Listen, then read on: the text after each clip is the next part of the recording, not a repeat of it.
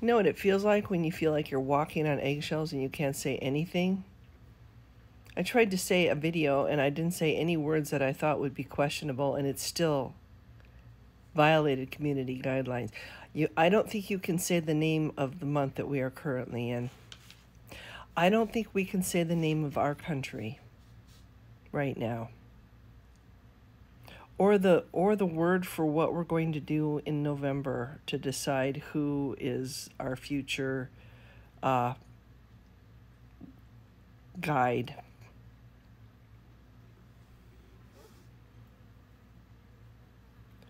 I feel like I'm living in the Soviet Union.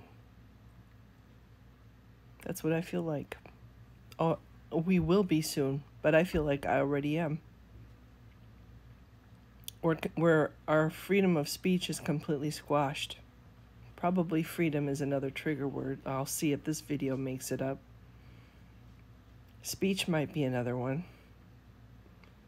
Women might be another one.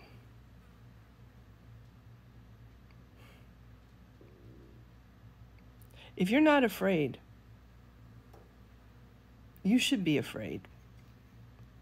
Because it's happening right now.